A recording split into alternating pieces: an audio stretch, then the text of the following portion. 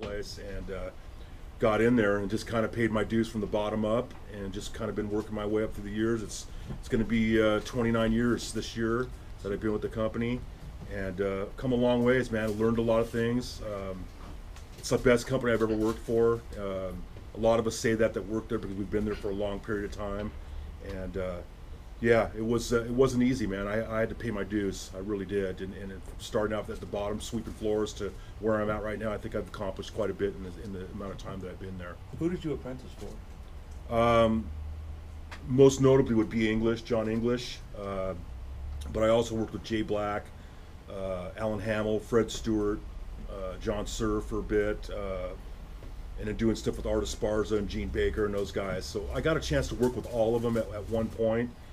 But John English is the one that I really would sit down with him, and he was starting to show me stuff, especially the early relicking type stuff. We learned stuff together. He was still kind of learning it as well. So we did a lot of things, bounced things off of each other back and forth. But gotten to work with him was the best. So part of being an apprentice is you're taking the best of these guys and you're putting it together into your own world. Yeah. That's part of it. You know, a lot of the builders that are now, like Dale Wilson and Paul Waller and Jason Smith, they all worked with these builders that are either not with us anymore or have moved on, and it's a very intense exploration of how to build a guitar. I mean, everybody has their own way of doing it, but you learn a little bit from this guy, go to this guy, learn a little bit from him, and you put it all together, and it usually comes out pretty good. But these guys are the best in the business, and it's just an honor to be able to work with them, and had to have worked with them, and to be able to be one of them now. It's an extreme honor. Yeah, man. I remember when he first started, there was nothing. We were giving you orders. Yeah. And then the SRB #1 hit, and Rob's gonna talk about that later. Thanks. Yeah, we'll talk about that. But some of the builders John talks about, you know, that was the the original custom shop team, and as you can see, 1987, we're coming up on a little anniversary for the custom shop. So we're all pretty proud about how far it's come. There's a lot of really cool stuff coming on next year. Yeah. I really Stuff can't we say can't what it elaborate is, on just yet, but you'll see it it's soon going to enough. be awesome. So, the Dream Factory is the nickname that the custom shop kind of earned, and really what it was it turned into a place where folks like yourselves would come in and get guitars custom built and customized for different playing styles. It turns out we didn't intend for it to be, we couldn't have seen all the reasons why people would bring guitars in, you get a reputation for doing great reissues, and guys don't want to take their 1963 Telecaster out on tour anymore, and hey, you can go to Fender and get them to build you one that you can play. And of course you get that guitar, you're like, hey, this is pretty good. So to this day, we are still doing that, and that's kind of what Brian and Joe and I, that's what we do. And this is our 2016 custom guitar design guide. And every year we bring the new design guide. Did everybody get one of these? Because if you haven't, no. Jess, you want to grab a few off the table there, and we can pass them around. Guys, I know we talked about this in the past. This is our latest version. We've added some stuff, and Joe's going to tell you a little bit about it. For years, when I first started in the custom shop in 2002, and this is all I wanted. I need something I can take home and look at, and just kind of go through all the different specifications that we have, different colors, neck shapes, and design guitars, because we do a lot of it. In here, in this book, basically, you can put your dream guitar together, no problem. 1, 2, 3, 4, 5, 6, 7, 8, 9, 10, however many guitars you want. But we've got, for the first time, all of the colors listed in here, the samples. We have neck shape, dimensions, so you can look at it and get a general idea of what you're going to get.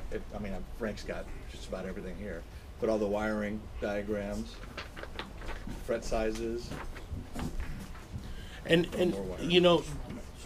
Joe and Mike Lewis and the team, they work on this every year. We listen to what you guys are asking for, looking for, and we try to make this guide more robust every year. and somebody was asking about cooked woods. So I don't know if the 2017, Oh, but yeah. okay, so yeah, in 2017 you're going to start to see the different cooked woods that we can do. Some pickup specifications. Yeah, and pickups. So we're constantly adding to this, and you know, as Joe and I like to say, there's no wrong way to order a guitar. You don't have to use the guide. It's kind of there for you to kind of think up stuff. You know, I love the color page because it gives you that physical look at what some of these colors. You're like, I think I might like a lime green metallic. It's really representative, yeah. Yeah. Of the actual color. The book will kind of answer any questions that you might have, but it's also great that we're here today. So if you have any other off-the-wall questions that maybe you don't see in that book, we might be able to answer them for you today. Yeah. So next year, this is going to come with every guitar. We're having these new cases designed, and we're also next year going to have this little trifold that has a certificate in there. The actual build sheet that these guys use, it's unbelievable. They call it the shop floor The shop floor. traveler. Have the copy stains on it. Told them not to write cuss words on it anymore. I got a shop traveler with my Strat, Yeah. Oh, cool. but my earlier guitar, I tell you, I never got a shop traveler. Send us Didn't a- know I should have had one. Serial number. Send it to No, us. better still, you guys called me. Somebody had it written down that I never got a shop traveler. Oh, They cool. called me up and said, hey, well, you own blah, blah, blah. We can send you out the specs. I'm like, oh, thank you very much. So you register your custom shop Yeah, guitars. Yeah. And I guess that's how they found me. That's That was so that's awesome. what we're Really working towards. Yeah, that's what was we're working service towards. That was and- cool. You know, Frank and his team are here, and we've kind of pulled back the curtain. This is we're his guys. You know, so if like I said, if you have just an idea of what I want, like that I love that 50s telly, but you wanna figure out what's right for you, we have this guide, we have some stuff on the website, or you can call and chat with Frank, or we can get some emails going, whatever it takes. There's a lot of different ways to order, but at the end of the day, you know, It's just us. We try Yeah, to make it's it just as simple us. and easy as possible. Yeah. I mean, it's just like that. Okay, so today we're going to talk a little bit about necks. Last year we talked a lot about relics. It was a big anniversary for the relic. We talked about relics a lot, and each time we do one of these, we like to talk about one of the processes that we do in custom building. And the neck process, to me, is so amazing. You know, we have tours around the factory, and a lot of people they come away from it saying, "I can't believe how many." How hands-on, how many hands touch a neck during this process. And since we have John here today, John has a really cool history with the neck process, because you were apprenticed to one of the all-time best builders. Can you talk a little bit about Herbie? Yeah, Herbie Gastelumia is still with Fender right now. He started in 1961. And he's like one of the last pioneers that's left at the shop, in the custom shop. We're lucky to have him. When I first started at Fender, I was, like I said, I worked at the bottom, cleaning floors and doing this and that, and started moving around, working in different areas, and eventually got hired into the neck department. And that was really, really good for me, because it taught me how to build a neck from scratch up. And one of the guys I worked with was Herbie, whose bench was right next to mine. So he taught me how to do neck shaping and certain ways to sand the neck and not to ruin it. You know, there's just ways you've got to know how to sand to make it right. And it was just great to get the few years that I did work with him there doing that. And those are times I'll never forget. And he's getting ready to retire pretty soon. I'm going to be really sad about it, but it's just great to know that we have guys like that there to kind of pass on their torch to us to continue on. And I hope someday when I retire, I can do that to the next generation of builders that's coming through. But yeah, it's good to have those kind of guys there to show us the way that they did it back in the day, and we carry on the tradition. So as you can see in some of the images I'm showing you, like the that press right there, it's foot operated, and it's just an old school tool that they use, and it presses the frets in, and they're all clipped then by hand and rolled. And it's pretty impressive when you see. This is a great video. Actually, Joe took this, and you can see there's different stations that your neck will go down this is the team build area. So this is covert ops here now. Yeah. I'm gonna film this, and you can't film it. Okay. Joe is really pulling back the curtain, but you can see where they're buffing, they're sanding, they're shaping, they're measuring, and you know, you go bit by bit, more and more. I think somebody was just like, "Hey, yeah, That's enough. Get out. yeah, this is." No, they didn't. That's But my thumb. My bad thumb. yeah, but he went there to do that, just to really show, to kind of pull back the curtain and show that there's different stations, and you saw what they call the dot smashers, right? Yeah. They're putting all those side dots in by hand, Yep. and I'm sure there's a machine that could do it. I'm sure there's a machine that could, put those frets in and everything. But there's something about the way that Leo wanted the guitars to be built, and that's the way they do them in the custom shop. Might not affect the tone because you did it by hand, but it's what we call the mojo, right? Yeah. It's funny that on that video it shows them like on these edge sanders, and they're grinding the neck like that. When I first started doing necks, we weren't using those machines. We were using these sanders. They're called bag sanders. So they're round bag sanders. You fill them with air, and there's a certain touch you got to have on the neck to be able to. You're doing this with the neck to shape it and everything, and back like this, back and forth like this. They figured out a new way to do it with those grind sanders like that, and they're really consistent on getting a good product that way. If you didn't know how to use those bag sanders, you could ruin a neck like that. And I did ruin quite a few necks at the beginning until Herbie got a hold of me and showed me, hey, you got a little bit more air out of your tires, so to speak, and that's the bag sander. A little bit more air out, a little bit more cushion to it. You got to have a rhythm to it, not so much weight into it. And there's all kinds of little things that he taught me that taught me how to build a really great neck, good feeling neck. You know, when we bring guests through the shop, the neck area is always the one area where everybody's just, their mind is blown, because that's just a small piece of it. I mean, every single angle, every measurement is done by hand. I mean, the necks are pretty big when they come out of the machine. So this is all sanded down. Like, I mean, And you guys know, you pick up a custom shop guitar, you feel the neck. It's arguably one of the most important things, if not the most important. I think it's the most important. And no two necks are ever exactly the same. Even though we'll do a run of 10 guitars with the same neck specs on them, there might be a little nuance on one neck that's not quite on the other one. I mean, the basic spec is there, the way the customer wants it, but every one I feel is a little bit different. And that's a personality. That's like a mojo that goes into each one of the guitars. You can go to other guitar companies that are, they spit out guitars and consistently, and every one is exactly the same. Exactly. There's no soul to it. With Fender, you get that soul. Which one guitar might not feel good. This is not the one, man. But Joe Blow come up next to you and he'll pick up, oh man, this is the one I've been waiting for my whole life. So there's like a mojo factor to it, that it fits in with we have a guitar for everybody. Pretty much. You do learn to appreciate those slight differences, because that is really the difference between that guitar talking to you or talking to you. And you know what I mean? Yep. You play it and it's like, this is the one. And it's those minute slight differences. So thanks. So that was just a little section on necks. And before we move on, we're gonna talk about pickups. We brought a cool set of pickups here that we're gonna give away today. And John, let's think of a good trivia question to give away a set of Strat pickups. Okay.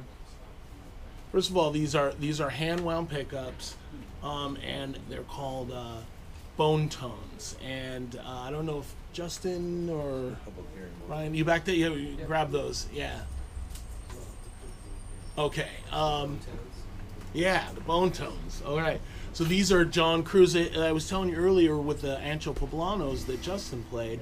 We're taking those vintage platforms and we're custom winding pickups. So can you talk a little bit about what you wanted out of a pickup and why you made the bone tones? Yeah. This bone tone set is something that I worked with Abigail before she retired. And I've been getting some requests from some of our Japanese distributors for something that's a little bit not quite as hot. The Ancho Poblano is a great pickup. It's got a little bit more bite to it, which caters to a lot of people, but there's some guys that got to have that clean bell chimey type sound. So that is what these were modeled after, and it's basically an underwound pickup, 50 style pickup. and I went through several sets with Abigail until I found the one that I liked, and this is the one. This is the formula that we ended up going with. I started out just making a few sets for our Japanese distributors, and they freaked out. And all of a sudden, I started getting orders from them, more and more and more. And now it's turned out to be like probably my favorite pickup for a Stratocaster because it's very low output. There's no hiding, man. You plug it into a nice clean amp, and it just chimes. It rings really good. And when you say underwound, can you explain to everybody what? Well, what it's just it's like I said, it's underwound. It's less wine, so the readings. So a standard 50s pickup would have a certain number of winds. Yeah. And then this is just a little bit under that, so the readings of it are substantial, lower. But I did that on purpose because I want more of a cleaner sounding pickup for cleans and stuff. But if you drive it, like you put a tube screamer or your favorite distortion pedal in there and lean into it a little bit harder and really dig into those strings, it responds to it. It's very touch sensitive, from clean to dirty and everything in between. That's why I named it bone tone pickup, because everything you put into it with the bones of your finger, you're going to break out a new type of tone to it. I think that's what named that pickup for me, and it's a great pickup. Who's actually winding that? You? No. Actually, if you look at the back here, you will see. This is the lady that took Abigail's spot. Josephina's? Yes. Yeah. So And all those are too. All the bone tone pickups are hand wound pickups by Josefina with my specs. Okay. Does anybody know Josefina has taken the mantle as our lead winder from a lady who was one of Leo's original employees. This is Josefina, by the way. And does anybody know that lady's name? Abigail Ibarra. Abigail? All right. Pickups are right here. Good answer. All right. You were just waiting for that. That was too easy. We got. I'm trying to give the stuff away. We have another set here that'll eventually. And I'm going to think of the next question. Yeah. So start Okay. putting your All thinking right. caps on. So I've got two incredibly short videos here, but I just wanted to show you guys the difference between machine wound, which is right here. So these are like in Fender, where we wind the American pickups. They're wound on a machine. There's a certain number of winds that each pickup should have, and they're very consistent, and they're right on the money. We also do that in the custom shop, but in the custom shop we do something called hand winding. And if any of you are wondering why we were showing the signature on the back, that was the winder. And Abigail Ibarra, you will see right here. Hand winding is a little bit different. There is a human element right here. You'll see Abby thread that up and wind it on the spindle there. And what you can't see is the very slight movement of her hand. And some people call it scatter winding. And the thing I always like to say is it makes these pickups snowflakes because of the human element. No two pickups can ever be wound exactly the same because they get into this rhythm. He talked about a rhythm with the neck sanding, and there's a rhythm to the hand winding, how and almost all of the custom shop guitars that we get requests for that are in our collection, they're almost all hand wound these days, because why not? We offer it, and and this is the way that they did it back in the day. So that was the pickups. John's gonna do a demo a little later, and you guys will get to see him work on some pickups. You can ask as many questions as you want. But this last little bit of our presentation, we're going to talk about artists, rock stars. Rock stars. Yeah. So some of you guys may have seen this slide before. Once again, I always like to give you the note. I don't put that up there to brag, but it's just to kind of underline the fact that these are the pros, and each one of these guys has come to one of our 8 master builders and had a guitar or several guitars built, or regularly have guitars built, or have their own signature model. And you always want to just hammer home for you that through the music gallery, you have a vehicle to have a guitar built by the exact same builder that, you know, Eric Clapton does or Jeff Beck does or whoever. You know, Joe Bonamassa wants to come in and have something built. You can have something built by the same builder, and it's pretty cool when you think about it. If you notice, Frank always has Todd Krause built Eric Clapton's and Jeff Beck's. Yes. In house, always, because he builds their guitars. And Frank makes it a point to do that. Like, this is the guitar that Eric would get from his builder. So. And as Eric makes changes to his guitar, we make these changes to our signature model, to everything we do. So throughout the years, we've had a lot of artists come through the shop and work with our builders. And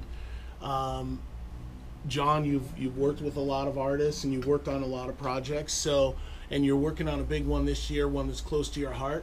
So we're going to start with some of the projects that you've worked on in the past, some of note, and you can tell us some stories, and then we'll work our way into the new one. Sure. But before we get started, I just want to say, does anybody know what we call this series of guitars when we match something Nick for Nick and we match the aging? Does anybody know what we call these guitars? Tributes. Tributes. You already won. He's winning everything. Hey, can somebody give me a tribute guitar that's not shown here? Danny Gann. All right, I'll take that. Let's pick him a good prize from the table there. Joe, can you talk a little bit about because we do have some cool anniversary and tribute and some cool artist stuff coming up. Can you talk a little bit about like the collectability of these guitars? Yeah, totally. First thing is we can't call them tributes anymore, so that question was a little. But when I first started, one of the first projects that I had on my plate was the SRV #1, and John was new, like I said earlier. I was new, and we sold all of those in a day and a half, all gone, 100 worldwide. And John isn't going to build them all in 1 month, or 2 months, or 3 months. They're going to take some time to build. So when they first started going out, guys were selling them for, a good price. And as more people started looking for them, guys would call me up and say, "Look, I want one of the last ones because there's a pattern happening here, the value, the capability." And we had, guys like John Mayer calling us, finding out who was going to get shipped the guitars in a certain month. But at the beginning, they were selling for about $10,000, and at the end, 25 grand was the going price. And now, I've seen them going for $30,000 when you find them, when they're available. And even with the John Mayer black one, that thing sold out right away. Clapton Blackie right away, and the values are it's a good investment. Put it that way. Yeah, and to a certain point, any Fender custom shop guitar is a good investment. This is obviously an extreme example of how they would rise in value, but Well, the fact that we only did 100 pieces of Stevie's guitar too, that's 100 worldwide. So if somebody from Highland Park got one of the 100 pieces, that's you're gonna have to invest in a good security system at your home because somebody's gonna probably want to take it away from you. Right? And the crazy thing about it, the internet wasn't really, as much of a marketplace as it is now. Right. So guys weren't really. Yep. It was phone call. Yeah, and and we've done shows all over the world. I remember one in Canada. John wasn't even there, but some guy brought his SRV one in, and just to show us and just to break it out and and he thanked us. I didn't have anything to do with it, but he thanked us. What a special guitar was. He was a huge Stevie fan, and I'm sure you hear from some Stevie fans. Yeah. We saw a guy with a tattoo, right? Yeah.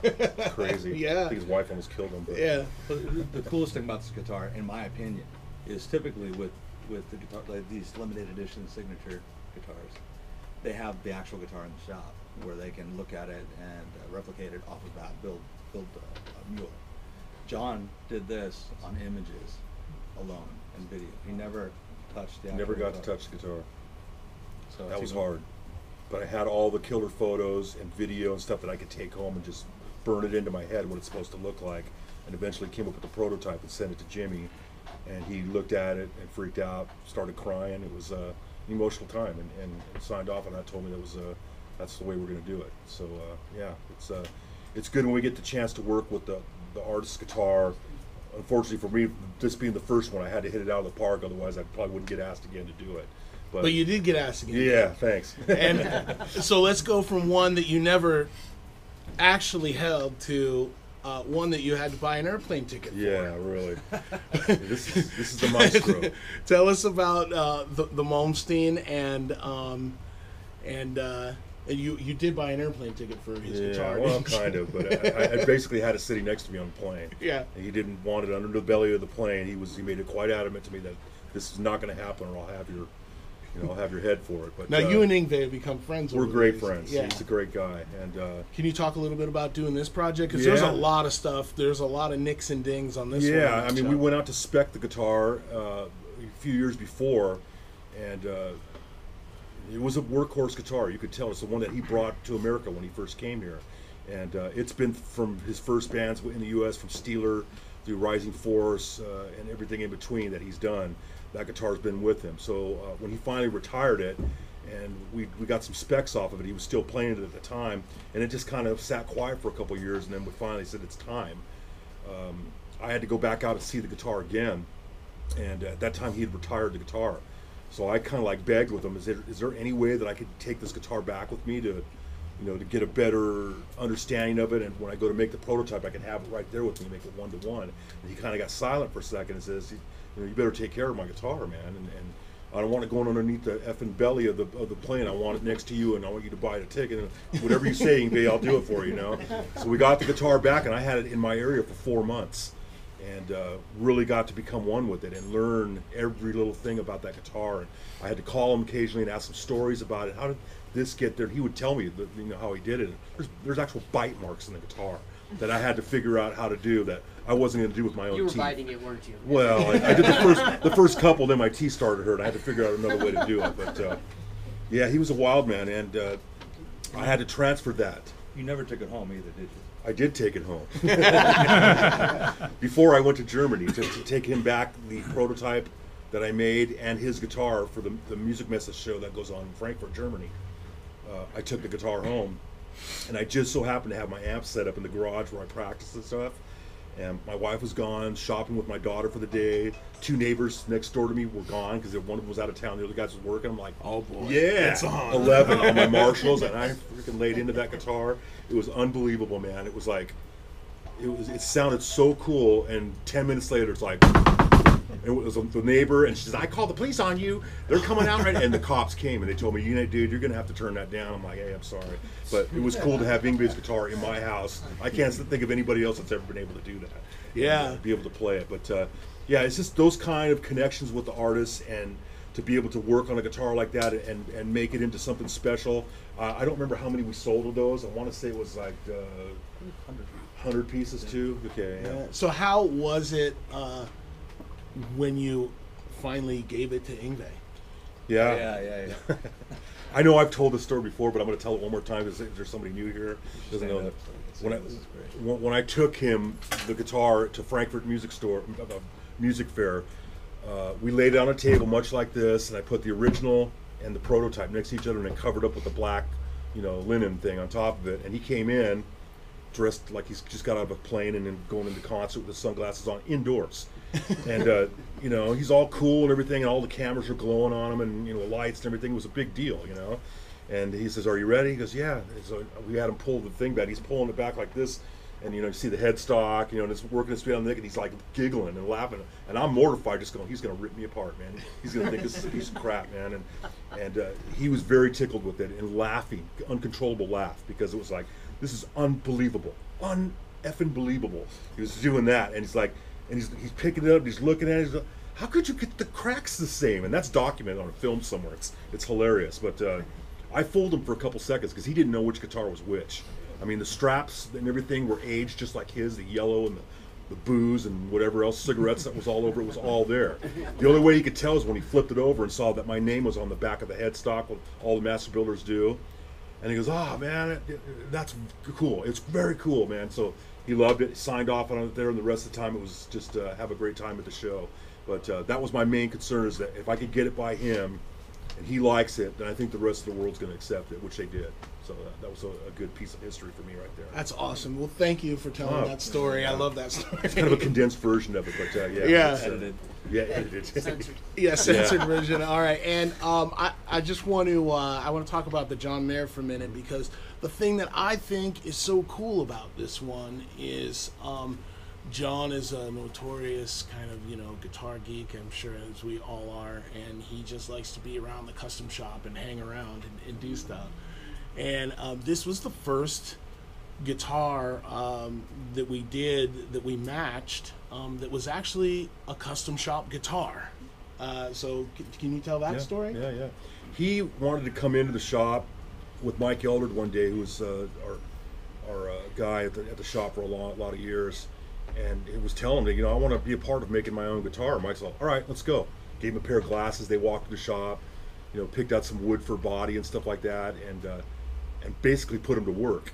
You got Pretty Boy John with the perfect hair and everything, and he's walking around and looked totally out of place, man. He did not belong at all. Everybody's like, all the people working are like, who the hell is this guy? Man, all the cameras following him around, and he's sanding his body and everything, and and he's starting to get like sweaty and stuff. And I was just like, this is cool. It's hilarious. But it was cool because he had a little part of every part of the guitar that he worked on. It didn't finish the whole thing, but did a little bit of it so they could get the documentation of it. He was in the paint booth and he painted it and everything. And I told him, like, at the end, like, take it down, because he had like paint runs in it and shit. It was pretty bad. But he was there. God bless him. He did it. And he played the heck out of it. Well, he played the heck out of it, but he gave it to me. He wanted like Stevie Ray's guitar. He wanted a heavy relic. He wanted exactly like Stevie Ray's, but black. And I says, well, I can't do it like Stevie's. Let me come up with something that's along the lines of that, but it's going to be your own thing. And which I did. And then when I sent it to him, he freaked out and loved it. It turned out to be his favorite guitar and #1 guitar for him for a few years. I mean, I saw him every early concert all the way to the Michael Jackson Memorial, which was very emotional for me to see him playing that guitar on there. And there was such a buzz about that guitar. People were asking about it. How can we get one of those guitars? And John and Fender had talked about it, about possibly doing an artist Joe, these went limited like edition. wildfire, didn't they? Yeah. Oh yeah. Yeah. I was on vacation when they said, "Green light, go sell them." I packed my family up. We drove home from Flagstaff, got on the phone. I think you guys were helping too. Yeah. We just started dialing away. Yeah, within hours they were all. There was 83 pieces that we did. It was an odd number, but it's again another low number of guitars to do worldwide. So if anybody got one of those, it's going to be much along the same lines as the Stevie Ray Vaughan. I don't remember what they went for at the time. It was a little bit Similar, more, yeah. Yeah, and now they're like double the price if you could find one. There's been a lot of copies, people trying to copy, and I'm flattered by that. But this is the original one, and the ones that have them right there have got a piece of history there, definitely. So this brings us to this year's newest one. It's something that is very close to your heart. It's a passion project for you. Yeah.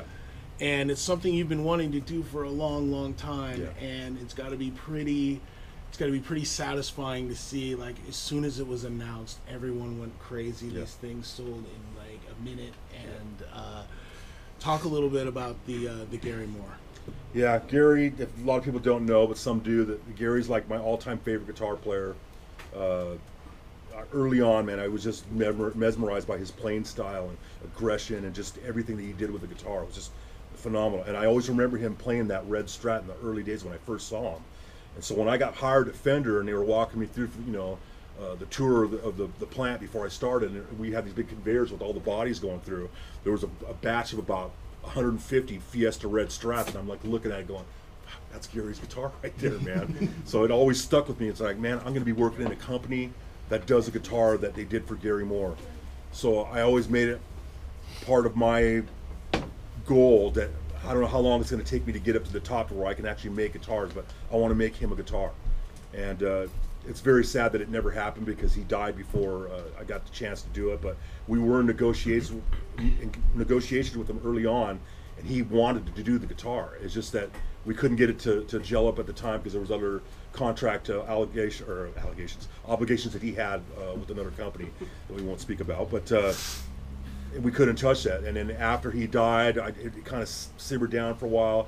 And I brought it back to life again. I brought it up and I says, man, you think now would probably be a good time to do this? It's coming up on landmark, 5 years of him being gone, and I talked to his the people from the family, and they were totally into it. They were like, yeah, I mean, it would be in Gary's honor, this would be the right thing to do. So I was on it. They flew me out to London to spend time with the guitar, and it was unbelievable. I was shaking when I opened the case for the first time, and there it was, the guitar, and just to see it and take pictures of it and document it and take it all apart and everything to see what was going on with it. It was a stock guitar coming out of the hands of that Irishman, strong hands. But it's like, if he could do that, then why couldn't somebody like you that wants to have one of these, that's a fan like me? It's basically a guitar made for the true fan of Gary Moore. That's what it was all about. So it's a limited run, a very small run. We're doing 60 pieces worldwide. And if anybody's lucky enough to get one of those, I think Frank might be getting one here. So you guys might want to get in line out there if you really. This is a labor of love for me. It's like my ultimate idol, hero. You'll see all the love that I put into this thing. Everything is exact like his guitar. The bottom side of the pickguard, has this piece of tape in it. You signed it right there. Yeah, well, I didn't sign it. That's what was written on the bottom of it. It was the guy that was working on his guitar put down that he changed out the pots on this date, because one went bad. Oh, he left notes on He left notes on the guitar cool. so that if he took it apart years later, he'd go, oh yeah, I remember we did that. And it was like in Norwalk, Connecticut or something like that where he did it. He signed it and dated it and everything. Oh, that's cool. So all those details are captured underneath the guitar. You can see the pit. There's a picture of the actual pickguard and in my assembly, and you put them both. It's like a mirror image of the guitar. So those kind of details go into the guitar. Everything that was in Gary's guitar is what you're going to get, and I made sure that I was going to do that and do it justice because I'm a true fan, and hopefully someday these guys will think, man, Johnny, you did a great job in this. We're going to give you one of these guitars because that's my goal. That is my goal. The cool thing, we went out there in April. He had the prototype built, and we got to see the original next to the prototype. Mm-hmm. It was unreal. It was so close that it was the day after we arrived, right? When we went and saw it. We're tired, man. We're jet lagged. And I'm holding what I think is the one he did. I'm like nodding off. And the Graham, the tech is just looking at me. and I look at him, I go, this is the real one, isn't it? I'm like, John, you did a great job. I'm trying to collect it, but I mean, it was that close. Yeah. It's kind of scary because this is a guitar that doesn't see the light of day anymore. It's put away carefully in a vault. That's where it'll reside for the rest of eternity, I think. Gary doesn't play it anymore. Nobody else will play it. It's just a family. It's in the family now for life. But we're glad to be able to share it with the world now, and hopefully people can get the same charge that I got on making it to be able to play it. Now, you and Joe went over there, and there was a concert, right? Yeah. There was what was a It celebration? was a memorial concert for Gary. It was his birthday. They held it on the day of his birthday, and it was also the 5-year anniversary of his death. And it was a big concert. The guy standing to the right of me with a sweated up shirt is Cliff Moore. That's Gary's brother. He's a phenomenal guitar player too. It's not Gary, but he's very, very good. And over to the left, even more, if you look, there's only one girl on the stage over here. Mm-hmm. That's Gary's daughter, Lily, which was great. She was very emotional when this whole thing went down, and she sang one of Gary's songs. Pretty much brought me to tears when she sang it because it was such a charged night and such an emotional night. And then to have the guitar up there and have Henrik Frischlader from Germany, really great player over in Germany, blues guy, got to play the guitar for the first time on stage.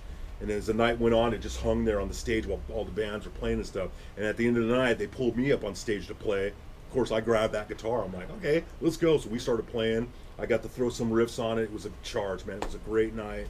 And it was something I'll never forget. Yeah, so I think in this case, you really, out of all the tributes you do, this one goes back to your youth and all those songs that you love.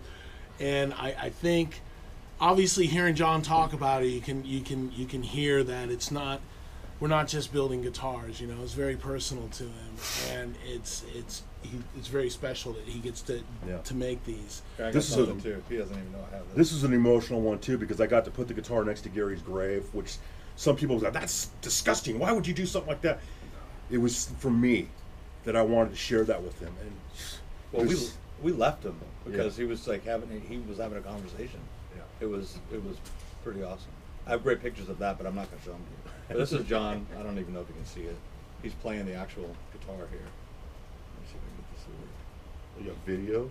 So we had a question over here. Yes, sir. What was the stock guitar that Gary had? It was a 61. Yep. And the funny story is that we can't confirm it exactly, but back in those days, Yeah, that was it. oh, Go ahead. Jesus. Is that Gary's or is that mine? That's yours. It's Gary's. That's I'll show you in a yours. second. That's yours. Where was that? The guitar finish on that thing had been finished twice. Like it had an original Fiesta red finish on top of it, but back in those days, there's a lot of stories going around about, you know, the big guy in Europe at that time and in those years was Hank Marvin. Everybody wanted to be Hank Marvin, have his exact guitar stuff. So they would send their guitars back to our Fender guys over there in Europe, and they would refinish the guitars in that color. Most of them like drastic colors, like black, and they wanted the Fiesta red, like Hank Marvin Fiesta red. I think Gary's guitar might have been in that same thing because it has a different layer of Fiesta red on the top, which is a lot more pale. Some people call it salmon pink, but I don't think there's really a such thing as a salmon pink, even though it kind of resembles that. This is a nickname that. Yeah, but it's a kind of a cool nickname. But Yeah. it kind of, that's the thing that we do to match that guitar. We did those two different colors, so you'll see that as well on the guitar. I wish I could have brought it with me for you guys to see it. It was I just, don't know if you guys can see this one. Frank will have one eventually. yeah.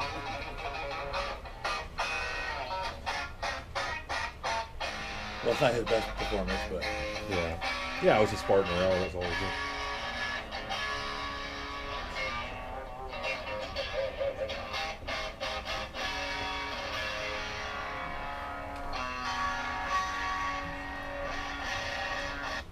I had a great time playing that thing. that was cool. It's a killer guitar, though. Very low output pickups as well. I read them and everything. So the pickups that we're using in this are the same pickups that we gave away today. It's the same low output pickup, and that's what Gary's was. He depended on getting his tone from his fingers, his Ibanez tube screamer, which he used a lot of, and of course his Marshalls that were pegged all the way. So he was a very loud player. And if anybody watches any old YouTube clips of him playing that guitar, or even the Strat Pack video that was the 50-year anniversary of the Fender Stratocaster, he played Red House on it. You can hear that guitar and what it did. And hopefully anybody that gets one of these will be able to do that same type of thing, get that type of tone. These are the ones that are in the Gary Moore will be the bone tone pickups, which is my design pickup, and they're hand wound pickups as well.